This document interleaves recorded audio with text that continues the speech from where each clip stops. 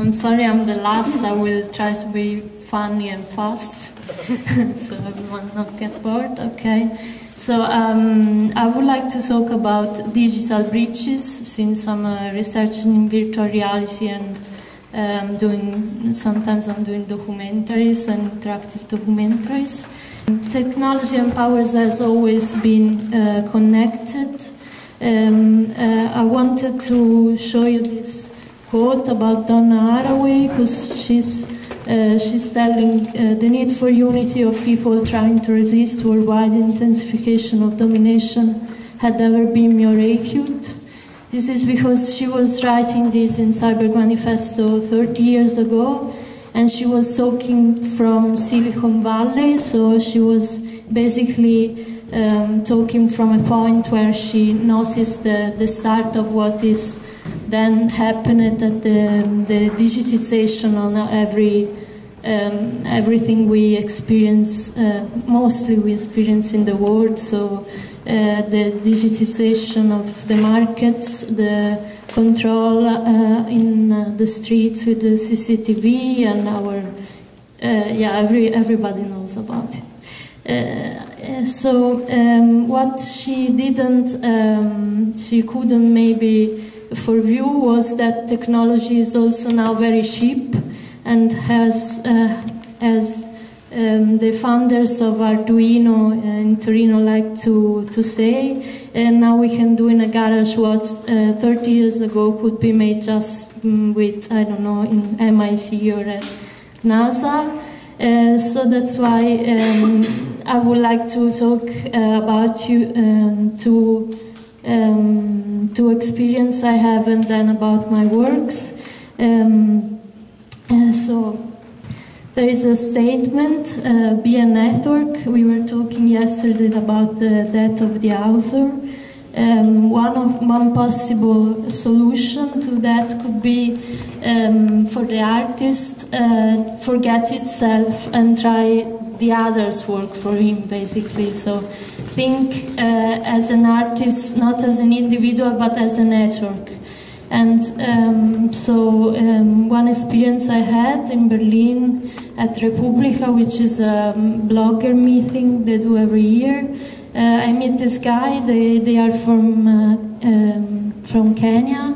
They developed the Ushahidi. It basically was before the springs of 2011. And these 4 hackers in Kenya, basically they could build in 3 days a network using, everybody could use the networks with normal cellular phone, because nobody has a smartphone at that time, maybe. And so they developed this map, which was continually adjourned about there was violence in that period in Kenya, because it was the post-electional crisis. So the people that didn't know if they could travel or not in the territory, so they couldn't see that map to see if they could go to work or not. And so after they developed this, they decided to do a more specific app for smartphone as well, and this was then used everywhere, in Gaza, in Africa. It was used in, you see this is all the usage of the app, and it was also used in Brazil for showing corruption. The people could, in Brazil, could underline corruption of the governments, and yeah, I'm sorry, I cannot be more detailed about that, but so basically, okay, then we come to the second statement, which is learn the code. Basically, in order to use technology, we for sure need to know how this is working, and so that we go against the problem, of course, of the centralized technocracy, which Haraway was talking about. And so another example that a lot of people maybe know here, I came in contact, actually, I mean not in contact, I knew this guy, which is a professor in India. It's called Sugata Mitra, because at my school director, Jerry Rothwell, was shooting at the time a documentary about him. The guy basically started a project in which he decided to put computers in a wall in a slum in India and then in many other slums, and leave alone the children with it and see what they could do. And he observed that the children were learning English fastly, and then they were starting to Google that homework, so basically they got a very good improvement in learning because of that. And so he was basically doing just two things. He was giving the technology, telling them to work in groups, and then go away. And I think this was a very good way of doing things, so I thought maybe I can also do these things for my work, for my documentaries. So basically, 2 years ago I made this movie. This about it's a fiction documentary which wanted to build a network in the city of Berlin, and the fictional element, it was that imagine that some mysterious developer invents an application that you could use like a Super Mario Bros. Game to gather money on the city, and you can really use this money. I mean, this money then was bitcoins or kind of virtual currency, to use it as money to buy things on the bar or clothes or whatever you need. And so what I needed to do this was just invented this story and then ask my friends to do strange stuff in the streets. And this is a Spree Park, is a old Luna Park. Okay, so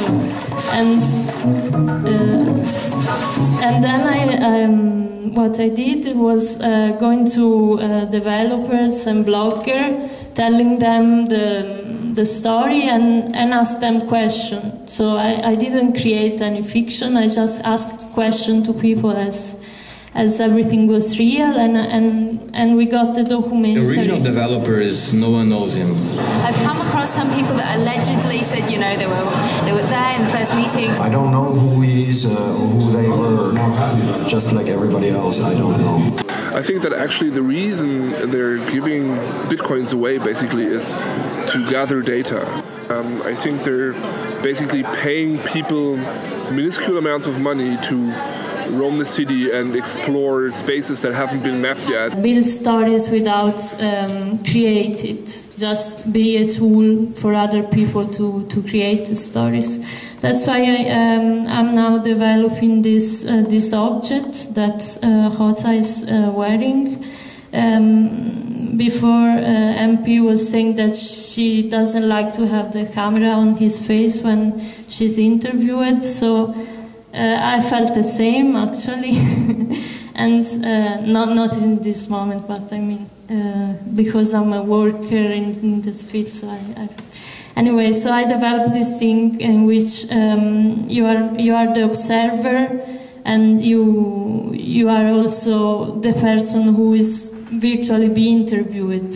You maybe know the story, the romance Neuromancer by William Gibson. He talked about a device which is called SimStim, that you can use to enter in other person's body, feel all they can feel, and so on. So I wanted to build something like that, to try to enter in other people's reality, and I thought this can be strong, that actually interviewing them, and this can be also be a way of give them the technology so they can use it as they want. And it's also interesting, you know, to see where the people looks and, I mean, you know, like, how do you say, immedesimarsi.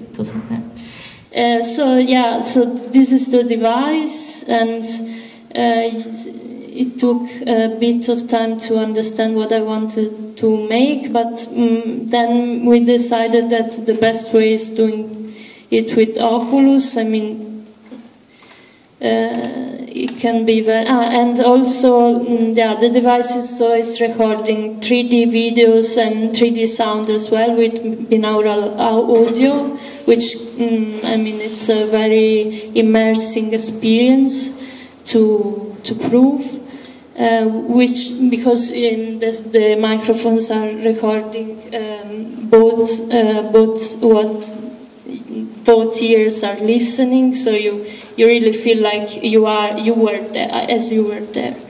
And okay, so yeah, we made some trial here. Of course, you cannot wear Oculus and you cannot wear headphones now, but here is a 180 degrees demonstration of it. It's Luigi entering in a bar.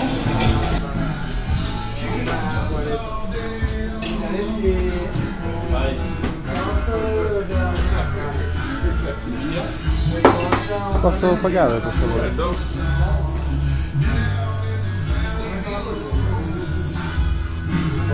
The plan is to build, everyone knows,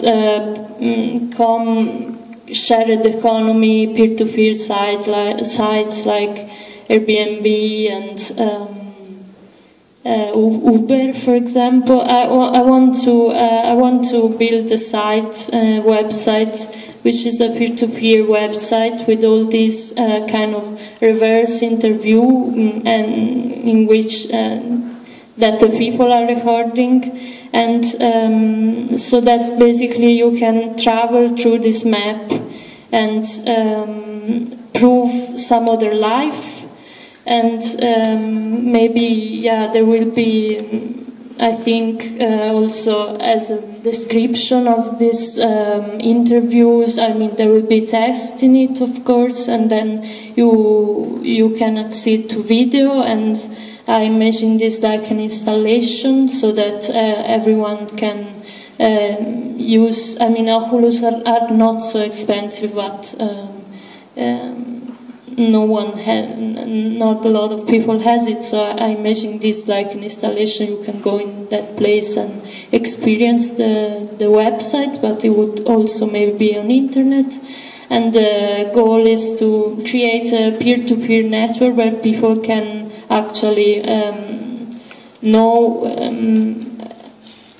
what is the value of their personal data that usually they are sharing for free, for example on Facebook, and without maybe even knowing that other people is earning money with their private life.